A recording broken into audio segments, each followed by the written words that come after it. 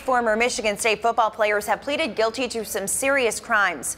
Josh Kinn, Donnie Corley, and Demetric Vance faced a judge in Ingham County today, and they pleaded guilty to criminal sexual conduct and a charge known as seduction of an unmarried woman.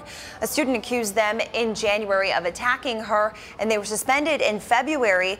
The university launched a Title IX investigation to see if federal standards for relationship violence and sexual misconduct were followed. As you know, the school already under fire for the way it handled the sex crimes of Dr. Larry Nassar, who worked with Michigan State Gymnastics.